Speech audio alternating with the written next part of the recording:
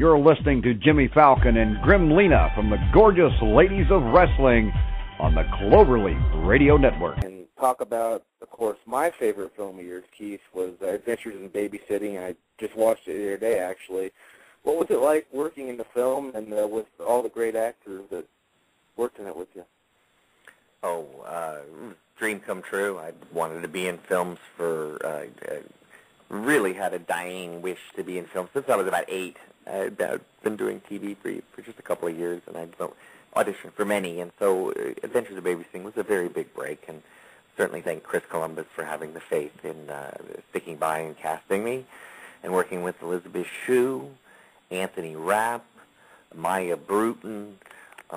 Everybody in the film was super awesome. Really too many to mention, because if I start mentioning everybody, I have to mention everybody who were awesome. Everybody was just exactly as zany as Chris wanted them to be. And I understood the movie later. I've absorbed it, and I've looked at it outside of the Roger Ebert view of, that it's racist or it's, suburbs versus inner city, or it's rich versus poor. No, it's not that at all. It's perfectly normal, sane kids versus crazy, insane people that just happen to live in the city. They're just nuts. It's screwball comedy, and very endearing, and I think that what people like about it, or what I've noticed, we had a great screening here at the New Beverly Cinema in L.A. Just last year, Adventures in Babysitting with Toy Soldiers.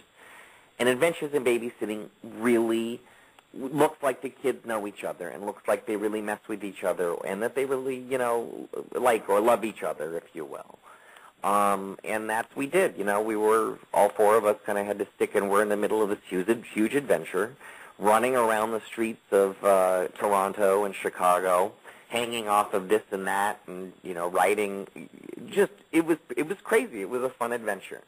So, it was hard to have things live up to that, but I'm very grateful for, a couple of ones that actually did, whether they had money or not to be made.